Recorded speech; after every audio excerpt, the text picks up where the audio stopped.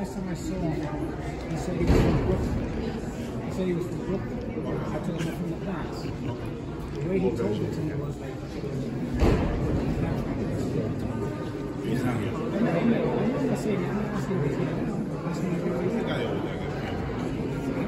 He got a test package. He's got a test package. What's going on? Not much, man.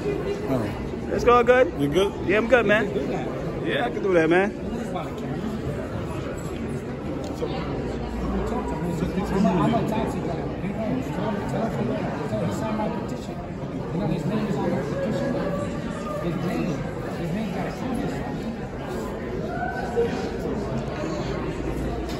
Press pass here, guys. That's what it is. We're just trying to talk to security detail. They know who we are. We want to talk to Leroy. Mr. Leroy, you signed my petition to reform that Tax and Limousine Commission. You're not doing nothing. You're just staying quiet.